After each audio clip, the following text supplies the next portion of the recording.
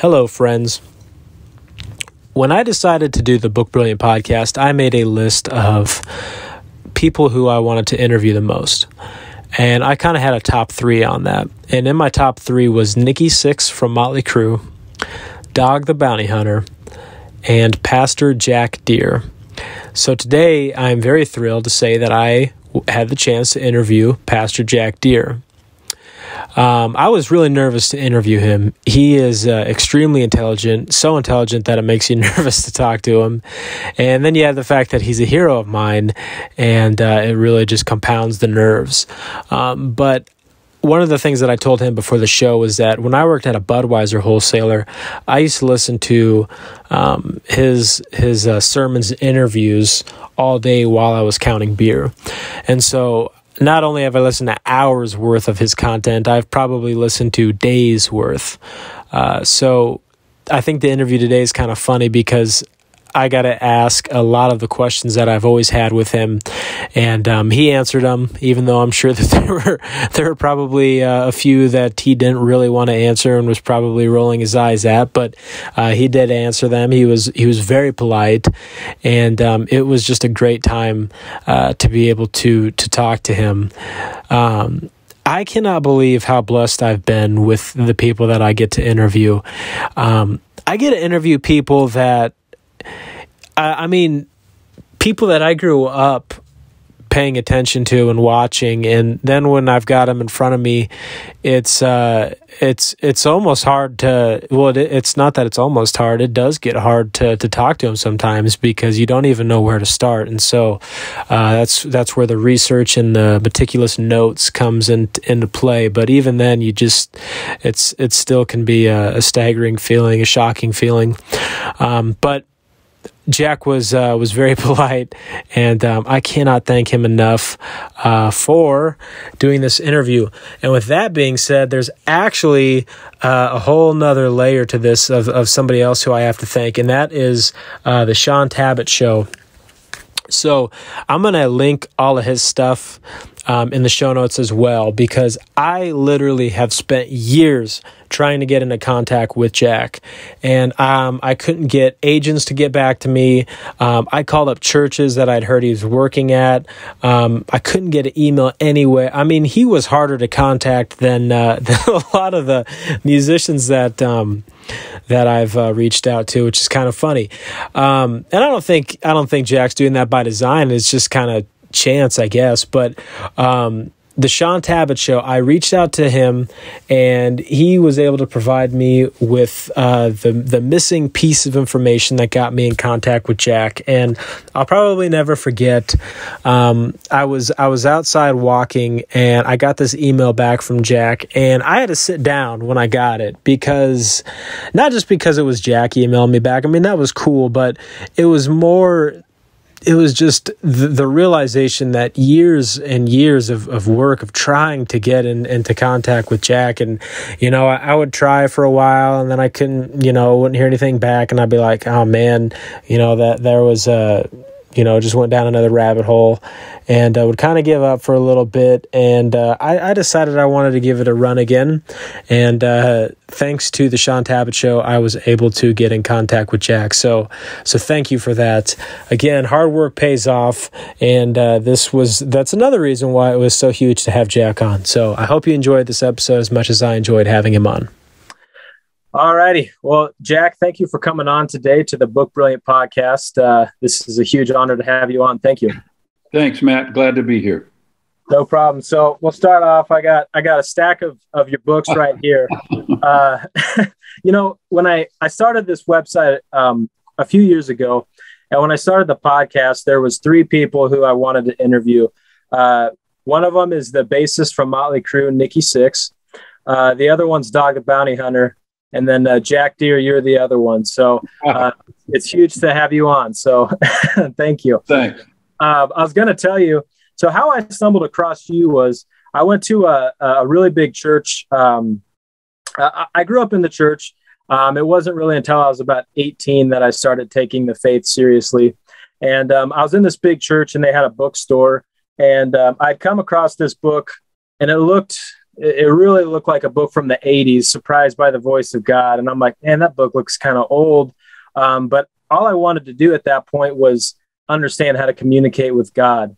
I wasn't sure what it meant to hear God's voice. I wasn't sure if it was audible, if it was a thought. How would I know if it was my thought or not? And so I picked this book up, and I actually kind of forgot about it for a couple of years. I found it one day in my library, and I started reading through it, and I was blown away right off the bat. And I actually felt guilty for waiting so long to read it. And I had no idea that this guy, Jack Deere, was friends with John Wimber. And so growing up, John Wimber was a big deal in my house. And so I called up my dad, and I was like, have you ever heard of Jack Deere? And my dad goes, yeah, I think I met him once at, he thought it was Healing 86. He's like, I might have met him because my dad met John Wimber. And so growing up, I'd always heard the story about my dad at this healing, and there was a guy who was demon possessed, and he was praying for him, and John Wimber had kind of come up and talked to him, and the story was pretty crazy. And so my dad thinks you guys crossed paths that year. So at that point, I found out that you had a memoir, Even in Our Darkness. So I checked that out. I read it in about 2 days. And as I was telling you beforehand, I just started listening to hours and hours of your sermons and interviews. So again, that's kind of the background of how I stumbled across you. So, all right. Jack, I wanted to ask you first things first. Do you ever kind of feel like the Christian Forrest Gump? You've been kind of involved in all of the big things that people study, the Vineyard Movement, the Kansas City Prophets, Dallas Seminary. You've been pretty blessed to be in a lot of epic movements. Do you ever kind of stop and just think about that? I do. I just think about how amazing God is and what a sovereign plan he had. I was never pursuing God. I was raised in a really sick home, and had no thought of pursuing God. He came after me, and then sent a young life leader discipled me, who became my best friend, my big brother, my spiritual father, all rolled into one. And all I wanted to be was young life leader. I didn't want to be a seminary professor. I didn't want to be a pastor. I had no idea I'd write books. And it just, one thing after another, just unfolded. At 17, I didn't know a single verse of scripture. At 27, I'm a professor of Old Testament exegesis and Semitic languages at Dallas Seminary. How does that happen in 10 years? You go from being biblically illiterate to being a professor of Hebrew. How does that happen? God was just amazing in the way he orchestrated my life. And those kinds of things are still happening. And the healings I see, and it's just people I meet, it's amazing. Yeah. Yeah, it really is amazing. And I want to ask you a bit about Scott Manley, but before I do that, I was thinking, I was actually thought about this today. Whatever happened to your friend Bruce, who led you to Christ in the first place? I feel like I might have heard you talk about that, but I can't remember. Yeah, Bruce is, my one smart friend. He could talk about ideas and concepts. And when he was in the sixth grade, he came to school wearing a button to vote for Nixon. And if Kennedy gets it, we'll all be ruined, And he was at 12 years old. He was passionate about the presidential election. So he's just totally unusual. And so if you'd have picked one of us that was going to go into ministry, it would have been Bruce. But Bruce went into real estate, did super well, still doing really well. He's been walking with the Lord all these years. Yeah, man, that's gotta. Do you guys ever talk? Do you ever? Not much anymore. We sort of went really separate ways. He kind of stayed in the Baptist world, and I went into the Dallas Seminary trajectory. I see. Jack, one thing about your memoir, it's not that it's a sad book, but I feel a lot when I read it. I almost feel like I've got tears welling up in my eyes for a lot of it. And if you actually were to go back and look at interviews I've done with rock stars, with all kinds of people, I always am recommending this book to people. And I think that for a lot of people who come from a broken home can really relate to it. When I hear you talk about Scott Manley and his son and the way that he turns out, I literally wonder, could there have been some kind of a curse on Scott? I mean, why? It just seemed like that guy lived through a lot of pain. It seemed like a good chunk of his life was in pain. Have you ever thought about that, or what explanation is behind that? Well, I think some of us do live with a lot of pain. That it's not a curse. It's just part of the way we walk. And Scott was so close to the Lord, and such a great lover of God's people. I don't think that was a curse. I think that was the road that he was scheduled to go down. I mean, I never thought that we would lose a son to suicide. My father was a suicide. I never expected that would happen in my family, and it did. And I don't think it was a curse. My son got involved in drugs from the time he was 13 and couldn't quit. I just think we all have different roads to walk, and there are different measures of pain. And the one thing I do know about pain is make friends with it. Because that pain, that's what the author of Hebrews says in chapter 12, God disciplines every son and daughter he receives. So you make friends with that pain if you want to make friends with Jesus. And I say this, I think I said it in even in our darkness. I've had pain I did not deserve. I've never had pain I did not need. Wow. Every ounce of that pain, if I let it, will take me to a deeper place in God. And I think that's the ultimate purpose of pain. Oh, and by the way, even in our darkness is not a book about pain. It's got pain in it. Some of my friends wouldn't read it because the title, even in our darkness, I was surprised from one of my closest friends. A year after the book came out, I asked him what he thought of the book, and he goes, "I didn't read the book." I go, "Why do you read all my other books? You read all my other books. Why didn't you read that book?" And he goes, "I just didn't want to read a book about Scott's death." You know, he knew Scott, and I said, "That's not what the book is about. Yeah, the book is about becoming friends with God and how he'll use pain and every other thing in our life to bring us into that place of friendship." And we just gave that book the wrong title. Because it made it sound like a grief book or a pain book. And people don't buy grief books. They got enough grief in their life without reading about someone else's grief. So that was a mistake. But I don't think our pain's a curse. I don't think Scott Manley's pain was a curse. I think that was the road he was given to walk, and he just walked it beautifully. Wow. That, and I'll specify this too. When I say that, I feel like I've got tears in my eyes as I read it. It's not just there's sad parts of the book, obviously, but it just really, especially when I read it the first time, I was in a place, I was a new father. And, Jack, I'll be honest, as I've got two boys, I've got a 3-year-old, and I've got a boy that just turned 1 about 10 days ago. And I'm terrified as a father. Sometimes I lay in bed at night and I try to not worry about my kids, but it's scary because I know that they're safe now. I can look at them in their crib. I can look at them in their room while they're asleep, but I can't protect them. And it's like, who knows what's going to happen as they grow up. And that's been a fear I've been trying to work through. I don't know if you had ever felt that, but when I was reading the book and reading about your son Scott, who had a beautiful personality, but just had a rough road, had some things happen to him, had done some things in his life, and then ultimately a tragic ending. But the way that the book is structured of how of just an unfiltered look at the Christian life, it really is, and it's beautiful how you've overcome some things and just dove deeper into a relationship with Jesus. Yeah, that was an important part of the book for me. You say unfiltered, and I use the word unsanitized. Yes. Yeah, I stood on a stage for years and told my best stories, the overcoming stories and that sort of thing.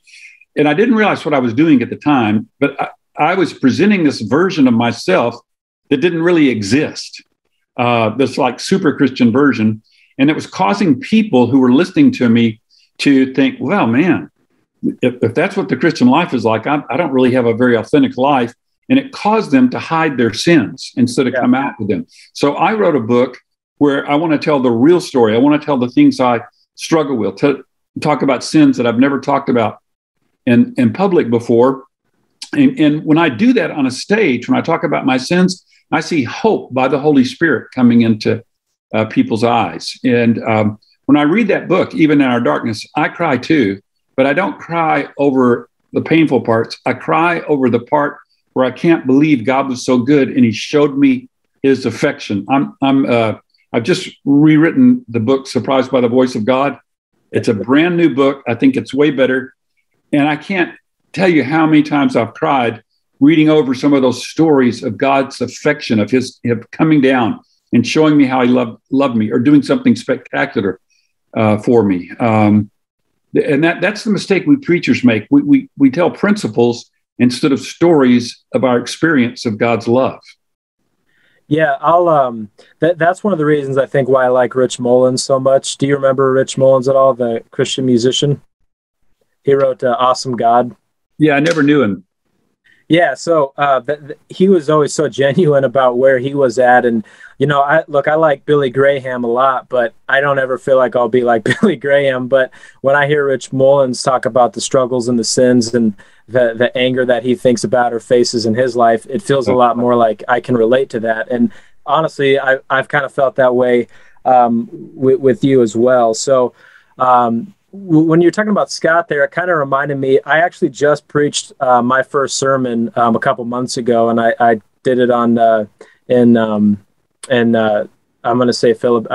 I jokingly said I jokingly called the chapter Philippines, and now that's all I call it. But Philippians, I did it on Philippians, and that's kind of what it's about. Is Paul working through some of the pain that we have and how we can work through that. That's a testimony in and of itself. Yep. I want to ask you this, Jack. Is there anything that you see right now in the church that if you were 30 years old, you would want to be spearheading? Any issues or anything that you see that maybe you don't, you're starting to see it as a potential issue or concern, but you may not have the energy to do it right now, but anything that the church should maybe refocus on? Well, I think of some corrections. I mean, I think we should focus on friendship with God. And often I'll go someplace and speak about being friends with Jesus, which means learning how to enjoy him and learning how to feel his pleasure in you. That's what friends do. That's why we have our best friend, because of the pleasure it gives us to be with that person. And we also, it also has this element of humility. Like, I can't believe he wants to be my best friend. That's the way we feel about our best friends. And so that I never hear talked about in the church, or rarely hear that talked about. So that's one thing I'd want to emphasize. The other thing is rewards. All of us, the most important appointment of all of our lives comes at the very end, when we stand before the judgment seat of Christ, and he makes an evaluation of our life. This is only believers go before the judgment seat. And if we've lived well, then he's going to reward us, and that reward is going to stay with us for all eternity. And that's the day you want to be living for if you're really smart. You don't want to live for human applause right now. You don't want to chase that thing where I want to get a better performance so God will really like me.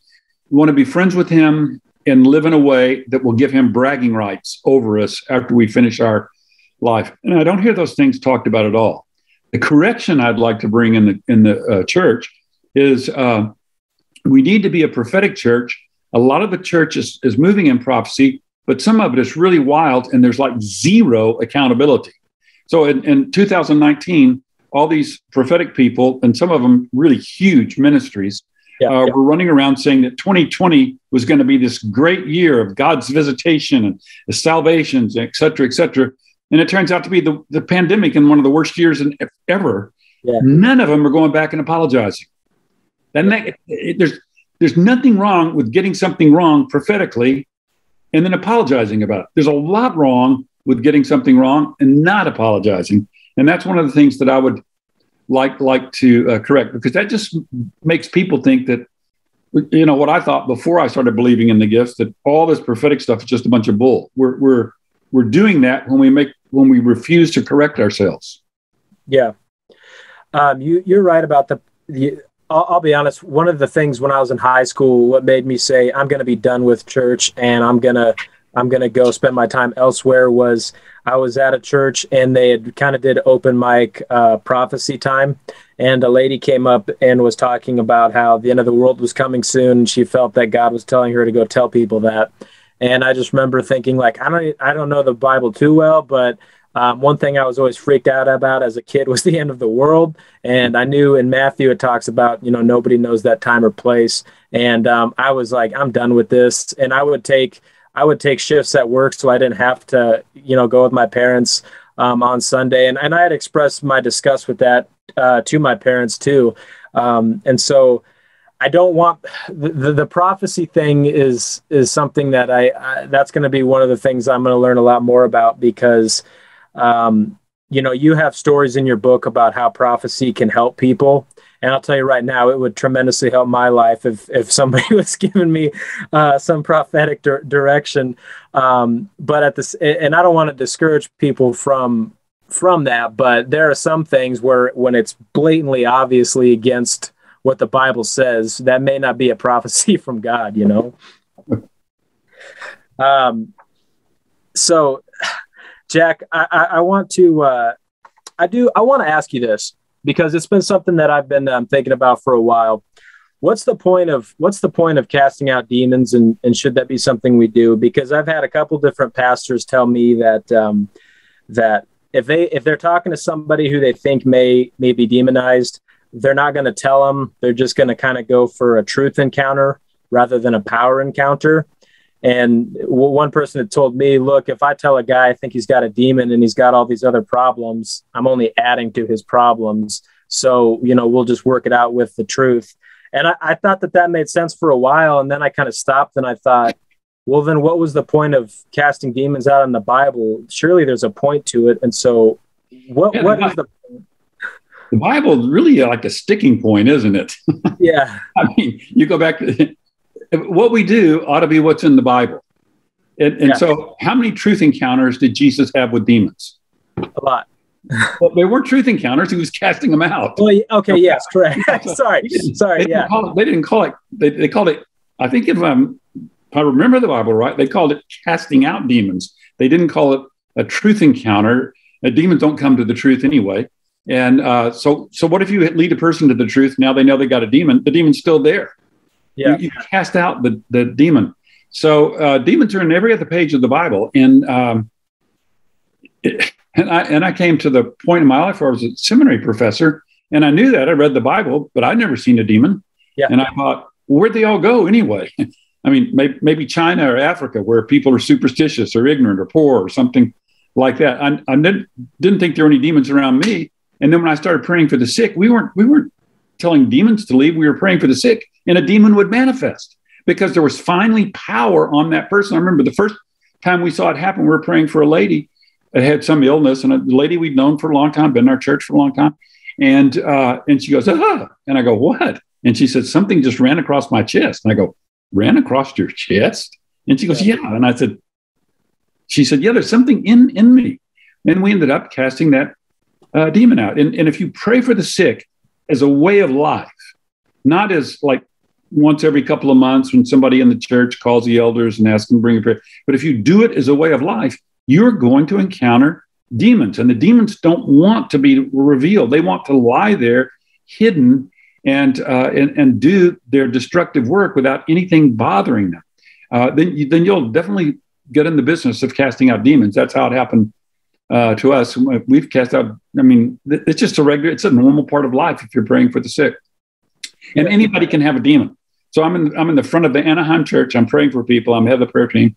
I'm praying for somebody, and he feels something stirring around him. Oh, he's losing his life. He's got a disease that's causing him, he's got diarrhea. It's all these complications. The doctors have said that this is a life-threatening thing, and nothing he's taken is working for it. So I'm praying for him. He feels something moving around him, and I go, now I know what that is. So I tell it to come out, and he goes through some physical manifestations.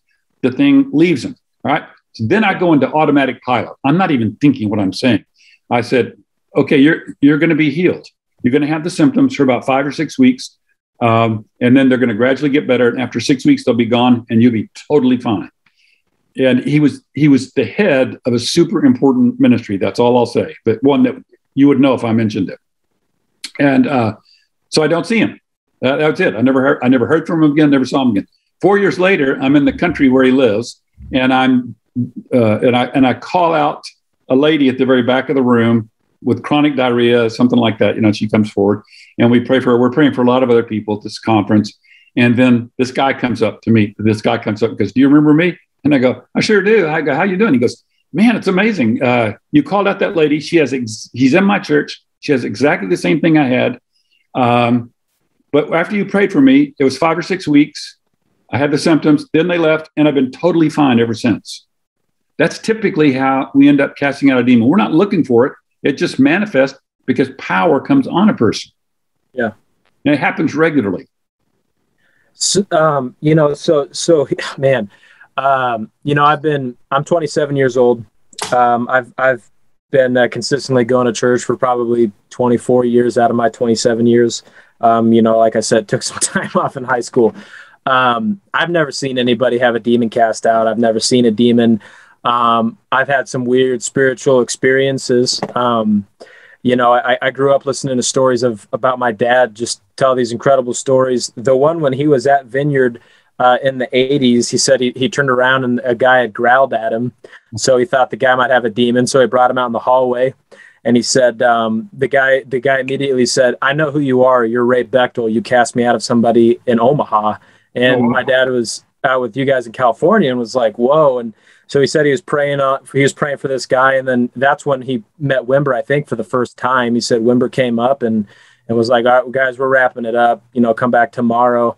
And my dad said, when you would look in Wimber's eyes, it was just complete peace. I mean, it was, he thought it was incredible.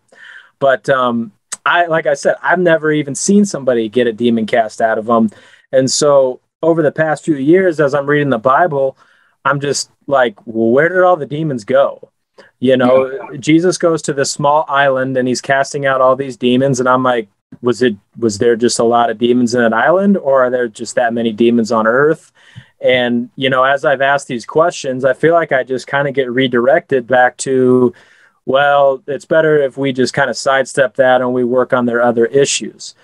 So then that's kind of, and I've taken that advice for a couple of years, but now I'm starting to say, well, then what was the point in the first place?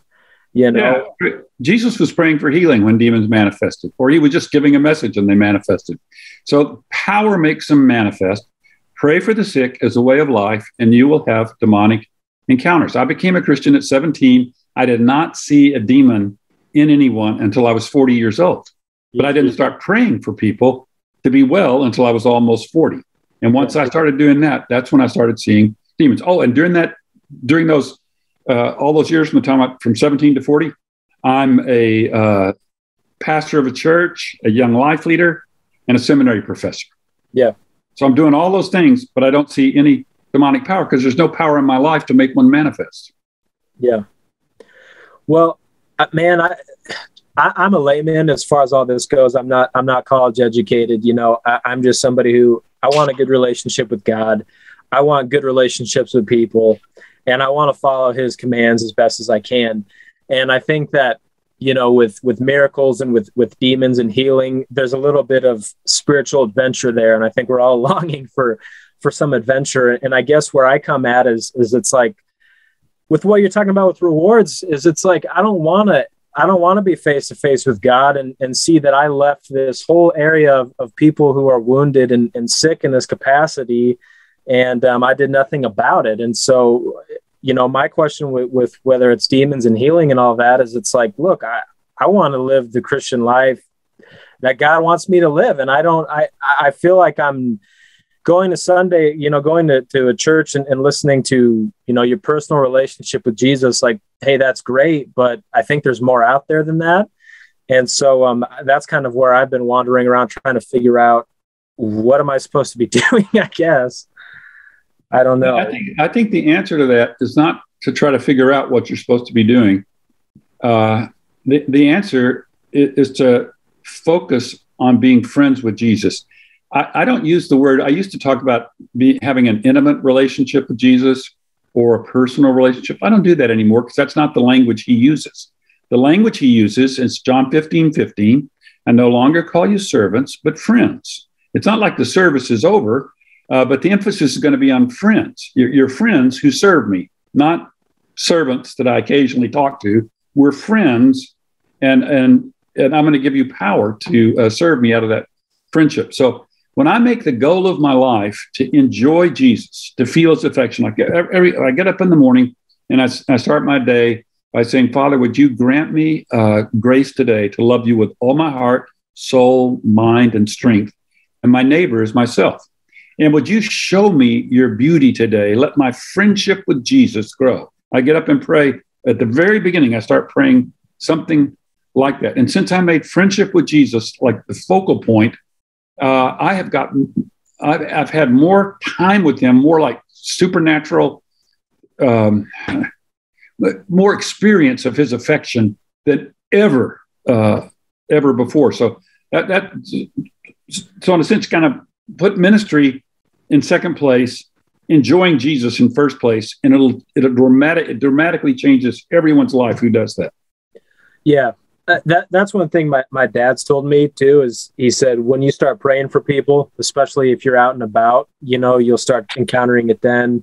You've said that home groups are a big point for that. I've heard that as well. Again, my dad said the same thing, that a lot of his stories were at a home group where they'd be sharing, and my dad would start feeling an impression that like, this guy's got something going on, and start praying for him. And then he would cough and you'd smell sulfur or something, So that's one thing that I think COVID, my wife and I, we started going to those house groups, and then COVID kind of shut that down. So as things open back up, that's actually a point in my life that I want to go to, is make sure that I'm involved in that with my church.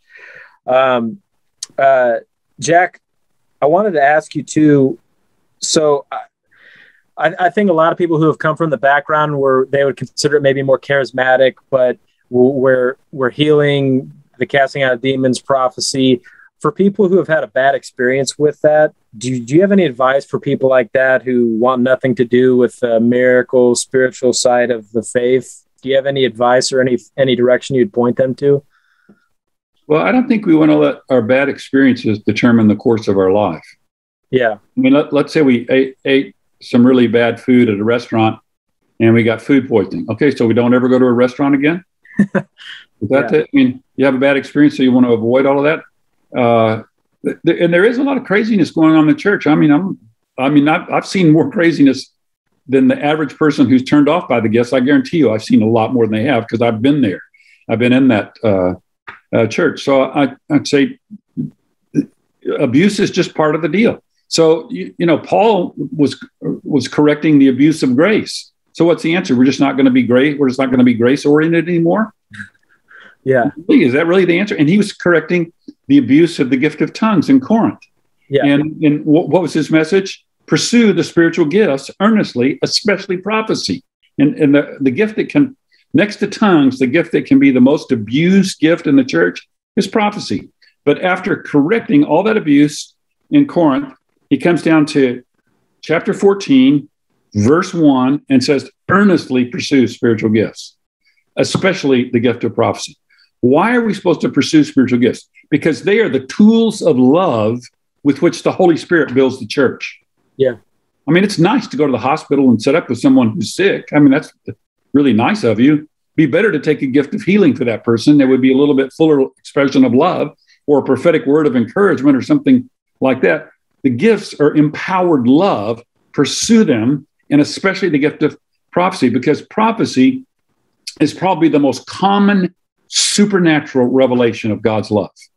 When people are prophesied over in our conferences, they feel so loved, and that they so appreciate the guidance and so on. Yeah. That's good, man. That's really good. I wanted to ask you, I want to take a step. I want to take a step back here, and I want to ask you some stuff about, with John Wimber. When you guys were in the midst of I'll say your peak, as you guys were growing and expanding on the church, were you guys spiritually attacked? I mean, what's that like? Because I've always felt like, honestly, when I've prayed for people or led people to the Lord, it's like I can fully expect that night as I lay down in bed, I've had where my bed's started shaking. Pretty minor stuff, but like still things where I'm like, like I can kind of point to where that came from. Was that like everyday life for you guys at that time, or did that just start to become a rare occurrence? So it's different for John than it was for me. John was one of the most powerful people I've ever seen, the greatest leader I've ever seen, probably the only person I know whom I could say he was a prophet to the nations. He changed more churches over the world than any other person I've ever known. His pain came from the constant abuse that was hurled at him outside the church. Yeah. He was the most loved and hated pastor of the 20th century. Conservative evangelicals said the worst things about him, how, he was leading the church to be demonized. He was, just on and on and on. I got fired from Dallas Seminary, not because of my theology change, but because I was friends with Wimber. That's what the president of Dallas Seminary told me. He gave me a choice of giving up my friendship with Wimber or resigning from the seminary. And I said, well, I'm not resigning from the seminary. I'm a good professor. I got high ratings. I haven't done anything wrong. And I'm not giving up my friendship with Wimber. And he said, well, then we'll fire you. And I said, okay, then fire me. But don't try to get me to take responsibility for what you want to do.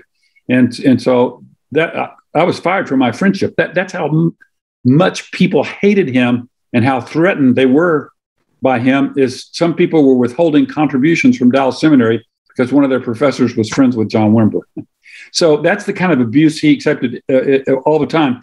And the Lord told him at the beginning, when power first started to come on, he goes, do not reply to your critics. I will raise up people to defend you, but never try to defend yourself. And the whole time I knew John, I never saw him offer one single public word of defense. And I never really heard him complain about all the abuse. But Carol, his wife, told me, she said, Jack, it hurts him because she sees him at home when nobody else does. Yeah. And the things they were saying about him really hurt him. That was his cross. That was what he bore for walking with the Lord in power. My temptation was different. Mine was pride. And that's always been my temptation. I became a professor at a really early age, and I was in a seminary where we told our students, we're the best seminary in the whole world. Our doctrine's the best. We're the best teachers in the whole world.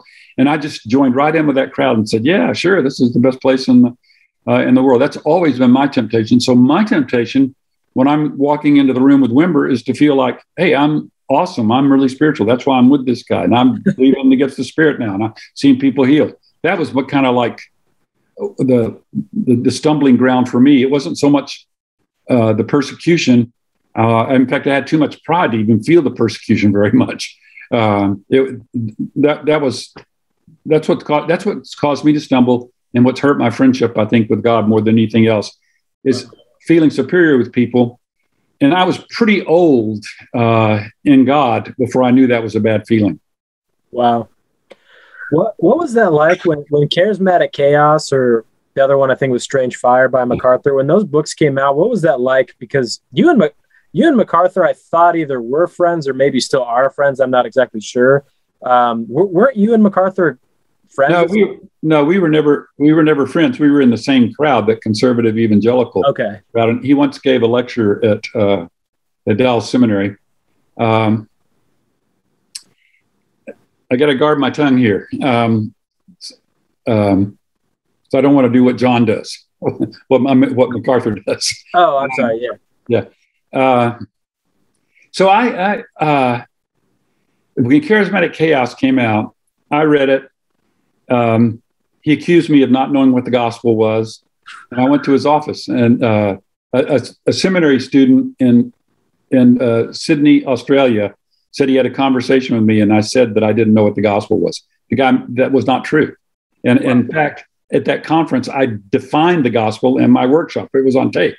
But these guys printed that in a bulletin, which was really juicy. Former Dallas Seminary professor has become a charismatic, doesn't even know what the gospel is now. Just what we said would happen. Well, so MacArthur prints that.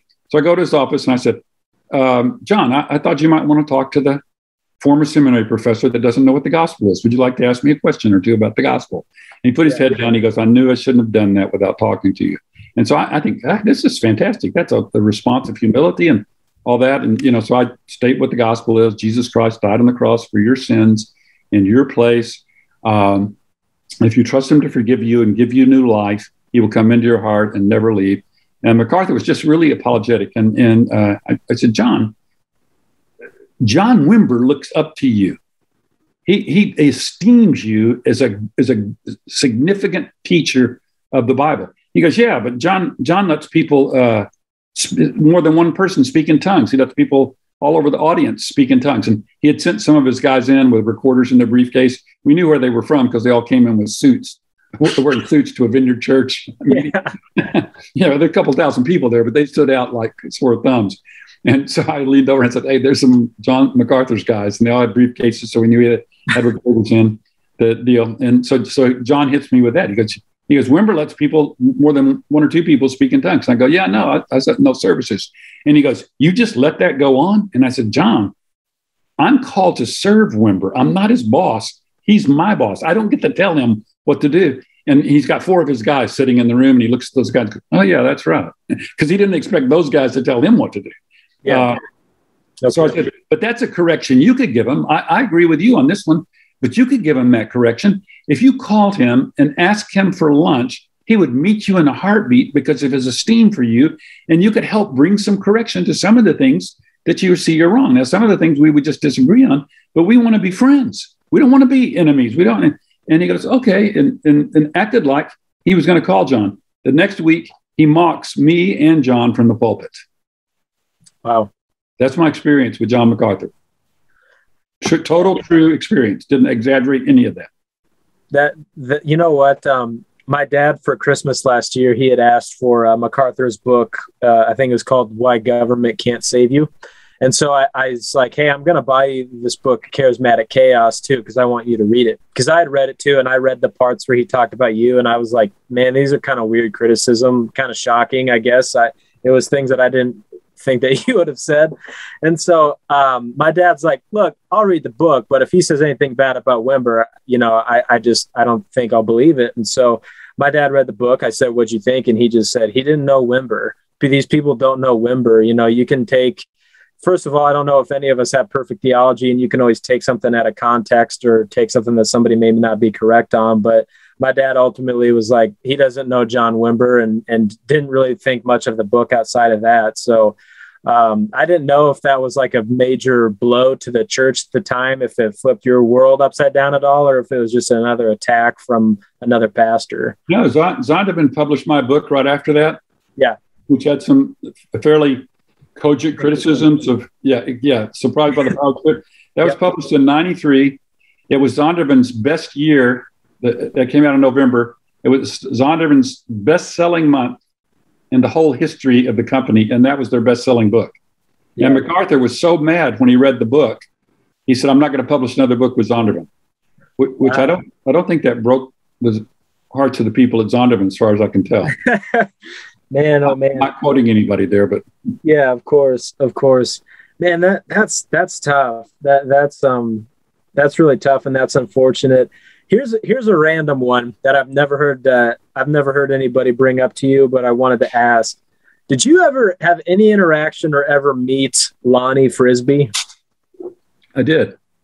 I don't know what to think about that the taking psychedelics and having these experiences with God. What do you have a take on that at all, or any stories that you could share about with Lonnie Frisbee? Well, it wasn't just a drug issue. He's also homosexual. He also struggled with homosexual issues. Yeah. So the spiritual gifts aren't given as character awards, right? They're gifts. They're given, and wow. Our character can be totally different. And the greatest prophetic person that I ever knew was Paul Cain, and it turned out Paul Cain's the most corrupt person I've ever known. I've just rewritten "Surprised by the Voice of God," and it's a 80, maybe at least 80% new book, and I have a chapter on true prophets, carnal prophets, and false prophets.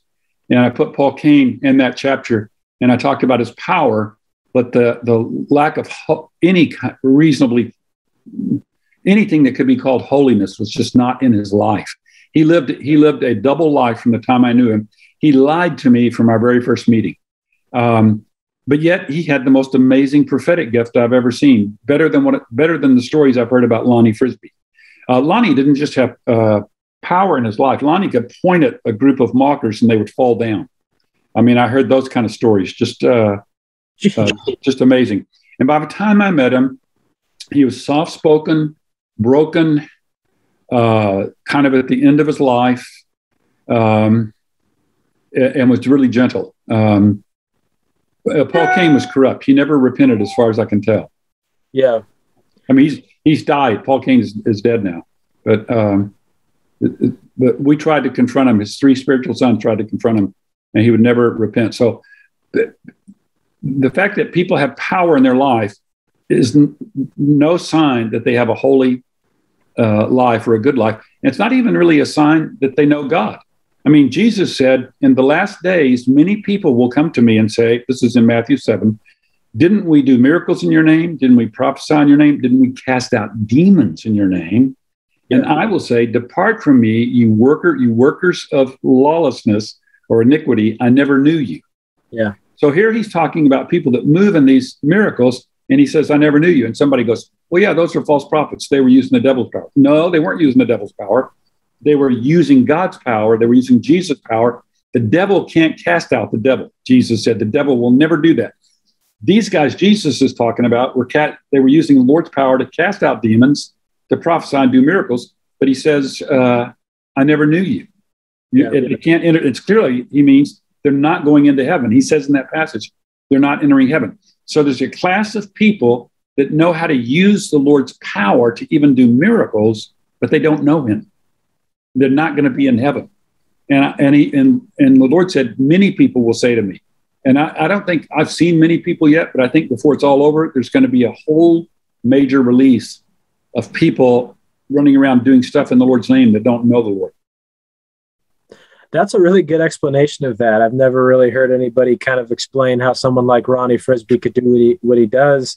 Yeah. It kind of makes me feel better in the sense, too, that gifts aren't just on character. Sorry, what were we going to say? So I think you can make it there. You could make a case that Paul Cain did not know the Lord, and that there's a number of reasons for that. I put them in the book, and I'm agnostic on whether Paul actually knew the Lord or not.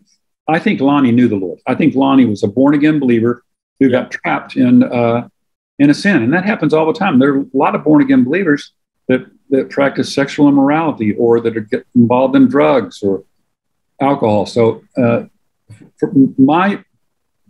everything I heard about Lonnie and from my own contact with him, I felt the Spirit of the Lord in him. I felt like he's a true believer who got trapped in a sin that he couldn't get out of. Yeah. I'm going to start bringing up some books here in a second, but before I do that, before I forget, have you heard any of these stories about Jesus appearing to people in Afghanistan right now? I know that this is completely random, but I'll forget if I don't ask it now. I had somebody tell me who's a missionary that they're starting to hear some stories that Jesus is actually manifested and helped some Christians escape over there. Have you by chance heard any of that? I've heard those stories for years, and I believe them. I especially have heard lots of stories of him appearing to Muslim people in a dream, and that ends up converting them. That's been going on. I started hearing those things at least 20 years ago. I think it's true. I think he is doing that. Yeah, that's great. So, on to some book recommendations, Jack. On our website, people will be able to find all of your books, this whole stack I got right next to me. On Wimber's books, I've got in front of me, I've got The Dynamics of Spiritual Growth, PowerPoints, and Power Evangelism. Do you have a favorite book by Wimber by chance? Well, I like everything he did. I like his stories. But Power Evangelism is probably the most famous book that he did, where he introduces people to the fact that you really can have spiritual power in your life, that God's doing all these things again. And the thing that makes Wimber so great is he tells great stories instead of just, it's not a theory that he has. He's telling you the actual stories of what happened. Yeah. I had heard Wimber once say that he has read like 3,000 books on, miracles, spiritual gifts, demons, whatever. Are there books that you would recommend if somebody, let's say me, for example, we'll just use me, healing, casting out demons, prophecy. So far, it's all been pretty theoretical, in my walk with the faith. And so I'm somebody who I want to get in and do the stuff, as Wimber would say. For people who want to get in and do the stuff, first of all, read the Bible. What other books would you recommend? And what else would you recommend they do to be involved in that? I think more important than any book you read, reading a book is great.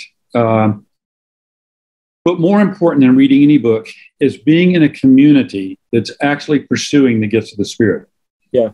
God can raise up a John the Baptist, a Samuel, who's not actually part of a community. They just have this sovereign gift. John Paul Jackson was like that. Did you ever hear that name? John Paul Jackson? That kind of sounds familiar. He was one of the, quote, Kansas City prophets. Okay, yes. Yeah. Paul Cain, Bob Jones, and John Paul Jackson. Yes. John Paul Jackson was like one of the most amazing prophetic people I've ever seen. And it happened to him. He started getting prophetic things when he was 5 or 6 years old. They just came to him. He has a vision of his next door neighbor dying. Yeah. Little Johnny in a car wreck. Goes in and tells his mom, Johnny's dead. And mom says, no, look, Johnny's right out there. Pulls the curtain back. He's playing. 2 weeks later, he's killed in a car wreck, exactly like John Paul. So John Paul didn't pray for prophecy. He wasn't in a community that believed in prophecy. He just had this sovereign gift that came on him, like John the Baptist had just called out, or Samuel's called out as a little kid. David out in the fields guarding sheep. So that does happen, but it's not the normal way that people learn to move in the gifts of the Spirit. They don't learn by reading a book. They learn by being in a community that's pursuing the gifts of the Spirit, and people are failing in front of each other. They're trying to hear God's voice, and they're failing. If you're not failing, you're not learning, right? I mean, what golfer learns if they don't fail? Yeah. And not just fail, you fail a lot before you get really good. So that's where you actually learn. You can read all the how-to books in the world, but you get in that community and you're practicing. And the other thing to pray for, as opposed to pray for a book to read, is pray for a coach.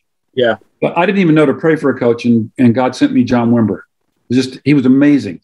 I didn't know what it was like to hear the voice in your head until I started hanging out with Wimber, and he started explaining how these impressions come and how they could be so gentle you just totally miss them if you weren't paying attention, and so on. And then watching him do it.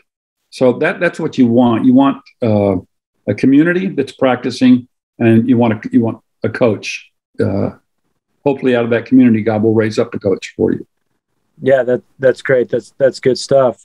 I think again, man, that was a good quote about, again, that character does not necessarily define the level of gifts that you have, because here's the way to say it: gifts are not awards for character. There we go. Gifts are not awards for character. Yeah, gifts are given; they're not earned. Yeah. I think it makes some people nervous to see the guy who it's like, that's the healing guy and that's the prophecy guy, because I think as humans we have a tendency to make fanfare out of people, and that's where it can kind of get abused. So Samson's probably the best illustration of that. There's a guy who had great power but so little character. Yes, and it was God's power. It wasn't the devil's power. Yeah, that's good. I wanted to ask you, are you familiar with Neil T. Anderson at all? Neil Anderson? I met Neil when he was still at Fuller Seminary and was just kind of learning the gifts of the Spirit, and was with Peter Wagner.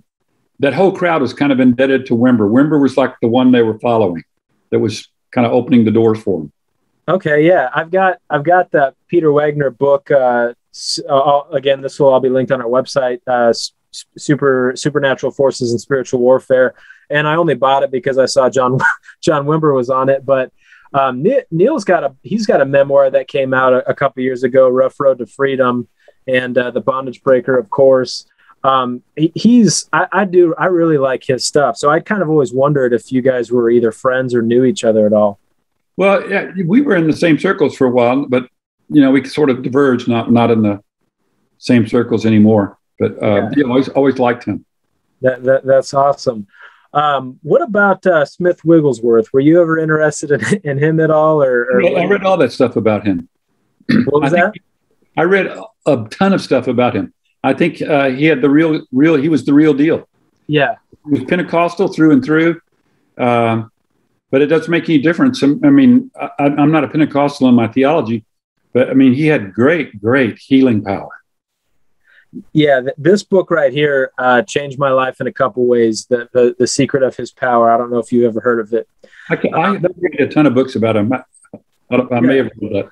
I gave away my whole library a few years ago, and I gave away a ton of those kinds of books. I bet. Well, this was my dad's book. I stole from him actually, but I remember when I was like 4 years old, my dad told me about Smith Wigglesworth woke up and the devil was in his room and he just went back to bed.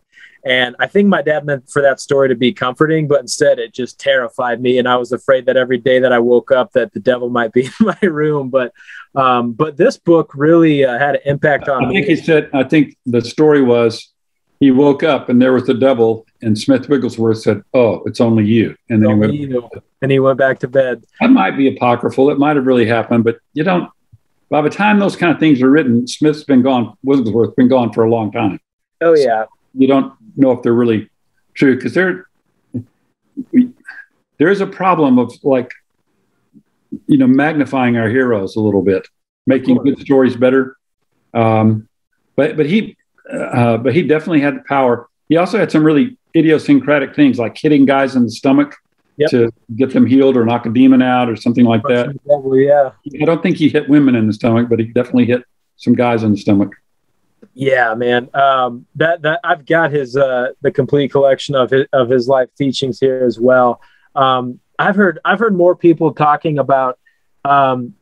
Honestly, in the past few years, I've heard people bag on Smith Wigglesworth, Derek Prince, and then I've started to see some people kind of creep in there with criticisms of John Wimber. All three guys are dead. They can't defend themselves. And I don't know, Smith Wigglesworth, that's 1800s. Derek Prince, I've got honestly a lot of his stuff. There's been some stuff I've read from him that I guess I'm not sure about. But again, when it comes to Wimber, there's guys like you who knew Wimber, the guys that are walking around who could say, no, that you can't call him a charlatan or whatever. Yeah. I don't know. Have you by chance, did you ever read this? I don't know if you were a part of this. I haven't read it yet, but it was called The Quest for the Radical Middle. And have you ever read it or have any thoughts on that? Yeah, that was written by a Vineyard guy who was on the outside. Okay. Not on the inside. Yeah. So some of the stories that I would disagree with his version of some of the stories. He had to get them from other people because he wasn't there. I was on the inside during that whole time. I sat in the room when world leaders from different places had come over to see Wimber. I was sitting in the room and heard the conversations. I was at all the conferences, usually speaking at the conferences and doing workshops as well. So it's like if you weren't there, okay, you're getting reports from somebody else, and there's some value to that, but it's not the same thing as an eyewitness.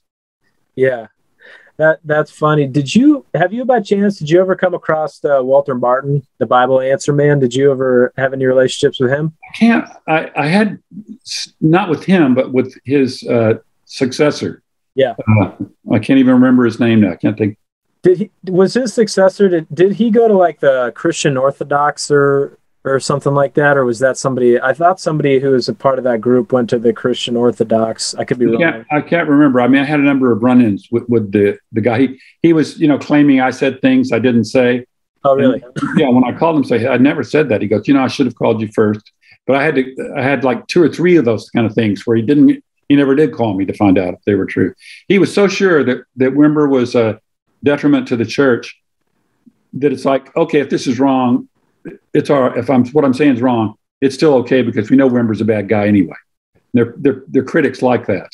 Yeah, that's messed up. I'll tell you one thing about Walter Martin was his daughter has a story, and I haven't finished the book, but she put this story, I guess, in the book where he was with a guy who, I don't know, maybe he was Reformed Baptist or Baptist, I have no idea, but didn't believe in demons or anything like that or its power today. and ended up having some traumatic event where they cast a demon out of a guy, and as they're in the elevator, the guy was like, "What was that?" And I guess Walter Martin was like, "That's what you don't believe in." You know, there's been a book that I came across recently and read called God's Devil by Erwin Lutzer, and I don't know if you've ever read this, but it kind of shaped. It's a good book because it really clicked in my head that Satan is a servant to God. Yeah. It's not as if it's some chess match where God's sitting there like worrying what Satan going to do next and trying to overcome it. Right. I think that book kind of clearly puts it into a perspective of how much of a servant Satan is. What if I know that C.S. Lewis and the Screw Tape Letters, that was impactful for you.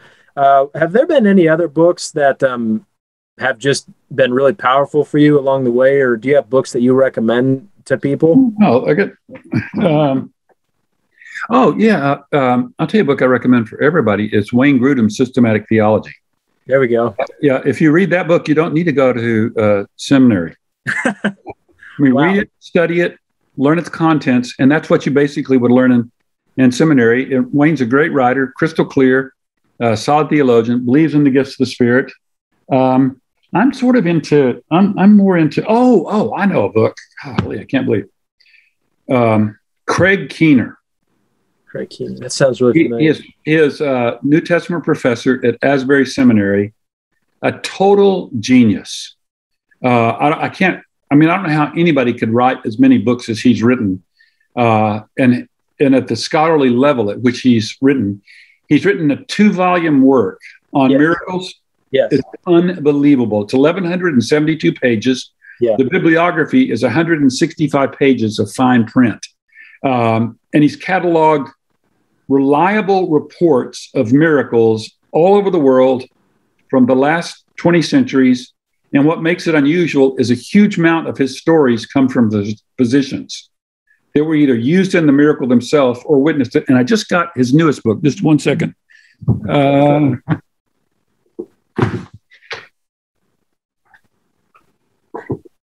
That book, that 2-volume work on miracles could be a little intimidating because it's written in an academic style. Yeah. This is his newest one, Miracles Today. Yeah. And it's written in a popular style. It's phenomenal. I would totally recommend anything Keener writes is good. But sometimes it's academic, or, he's got a 4-volume commentary on Acts. And not little volumes, great big volumes, 4 of them. That's like a lifetime work, and it's like one of 30 books he's written. He's totally amazing. Yeah. I've heard you recommend that book a few times. I know Dr. John White was another. He's ultimately who kind of changed your life, right? Dr. Yeah, right. Yeah. He's been in heaven for a while now. Yeah. I've heard you quote J.I. Packer. Or no, actually, in Surprised by the Power, you had quoted J.I. Packer. Do you have a favorite book by Packer at all?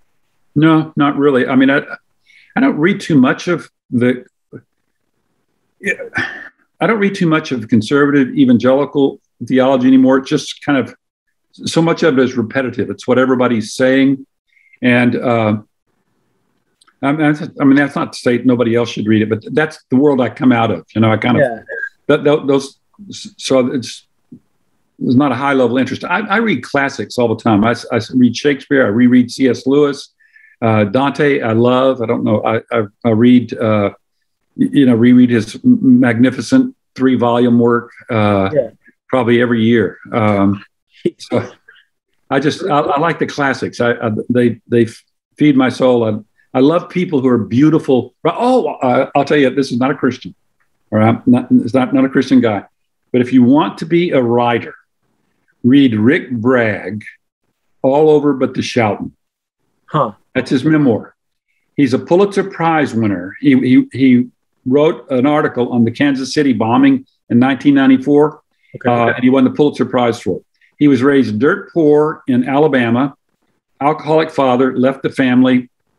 So he's got no future at all, ends up squeaking into college, he's a voracious reader, becomes a writer, And the New York Times and the LA Times get in a bidding war over him. And New York Times wins. It's called All Over But the Shouting. So he's got lines like this. I'll just tell you one line. I could quote a bunch, but I'll just tell you one. All right. So if you or I were writing, we might write a sentence like this. It can be difficult reliving some of our childhood memories. All right. Yeah. Here's what he says. Dreaming backwards is like walking into a dark room lined with razor blades. Ooh, could you just feel that sliver? You just slit your back. I mean, that's the way he writes. I mean, he is like this, the way he sees the world and all that. He's like, that's, if you want to be a writer, and he's not a believer, at least not by his admission, he's not. And he's in his 60s now, and he's still writing. Rick Bragg, All Over But the Shouting. That's a must, in my opinion, for anybody who wants to write. Wow, I'm going to put that again. That all this will be in the show notes there. You know, if you're looking for something that's a little bit out of the ordinary, I'll tell you what. I don't know if you've ever heard of Dr. Michael Heiser, but this book, Demons. I started reading this, and it's different than anything else I've ever read. Heiser is very interesting. So when you go back and you read the classics, when you're reading Heiser, and you're reading something he says about demons or all that, just ask yourself, where is this in the Bible? Yeah. Or what biblical principle supports this? That's there's probably no more foolishness in writing today than in the writing about demons. Yeah. And the second one would be prophecy. That would be where you see so much foolishness written. But demons, number one, hands down. Here, I'm gonna pause to ask you this question, and I thought about asking it to you offline, but in Billy Graham's book about angels, he talks about how he had started writing a book about demons, and he actually stopped because he thought, you know what, there's enough of this out there. I want to talk about the other side. I've thought about, I write down book ideas of books I want to write all the time. Some of them are good ideas. Maybe one or two end up being good. Some of them are most of them are bad ideas. Maybe one or two are good. I had thought about doing one called Where Did All the Demons Go? And you said that word for word earlier, which was funny. And I've thought about doing some kind of a study, almost like a journalistic, but extremely principled in the Bible, maybe talking about historically, talking about, you know, what missionaries see versus what the United States sees and churches otherwise. Do you think that a book like that is even necessary, or do you think that there's probably enough out there that going on that adventure has already been done? Well, I don't know. And I'm not sure that the stuff we write should be necessary. I mean, does the world need one more memoir? I wrote a memoir, but do we really need another one? I think it's more like what's in your heart to write, you know, and how you feel led by the Lord. So if you write a book on demons, just make sure that what you say is in Scripture, that you can support it with Scripture, because so much of the stuff that's written about the demonic world is not supportable in Scripture, or it's antithetical to Scripture. Yeah. Well, back in like 2010, I heard you do a sermon where you had said, somebody had asked you kind of a question about a book on demons, and you said you need something that's a combination of scriptural testimony wedded with experience. And you had kind of talked about how most books are anecdotal. Either they're from people on the outside, they're not from anybody who's ever done it. And so my idea behind my book would be kind of that the answer that I've been asking myself for years, which is, where did all the demons go? And, you know, what the heck's going on? Or what's our call here? Are we supposed to ignore it, have truth encounters? Or are we supposed to have power encounters? I mean, how should the church operate now in this day and age where you can prove anything on a phone? I mean, all you got to do is, you don't have to wonder anymore. You can just Google it off of your phone at any given moment and you know the answer. So I don't know. That's been something that I've thought about. Before I let you go, I wanted to ask you, are you by chance a fan of Hemingway? For some reason, you've always pegged me as a Hemingway guy. Of his writing, yeah, not of his person. Yeah, not of his writing. As far as I can tell, he was a major jerk. Oh, really? In real life, yeah. But as a writer, yeah, he changed the course of the novel in America. Yeah, actually, I guess I'd never heard he was a jerk. But that's kind of interesting. Did you and I'm not talking about what I've read about him. I'm talking about his own words when he's writing, telling stories about himself. I mean, he's an egomaniac, and and the way he criticizes. I mean, he turns on his friends. Mocks them in his writings. I mean, yeah. I read a story once about him, where him and another author were arguing, and Hemingway had pulled his shirt down and said that he had more chest hair than the other guy, and they're standing there showing their chest hair to each other, and then they just got into a fist fight in some office. Hemingway was famous for fist fights. There's a good book, not a good book, a movie I like called Midnight in Paris. Uh-huh. And it's a story where this modern writer is in Paris, and he ends up going back in time to when Hemingway and Faulkner and all those other guys were in Paris at the same time. It's pretty remarkable, and that shows you some of Hemingway's character wanting to get in fist fights and all that. I'll have to check that out. There's a book I haven't read, but it's called Everyone Behaves Badly, and it's about the true story that led to his first novel, because I guess his first book was pretty much just the truth. I mean, he just kind of had changed people's names to make it fictional, but yeah. Well, Jack, you've been on long enough. I really appreciate it. I want to let you go and enjoy your day and enjoy your family. Again, I really appreciate you taking the time to do this interview. It really does mean a lot to me. Thanks, Matt. It's great being with you. Thank you. I appreciate it. Thank you, everyone, for listening. Thanks. Bye-bye. We'll see you. Well, again, everyone, thank you for listening.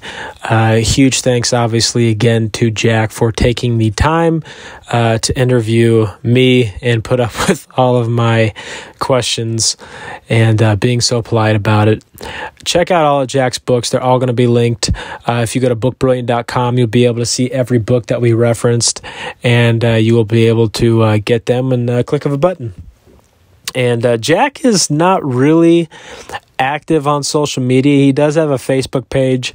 If you are really wanting to follow him and stay up to date, I would suggest checking the pages out, because I'm sure in the future when he releases more, they'll probably be a little bit they'll probably post it on their social media, I would imagine. And I'm hoping to have Jack back on, hopefully in a couple months, maybe a few months, who knows. But we talked about him coming back on, which is obviously huge for me. So again, Jack, thank you for your time, and thank you to everybody who listened.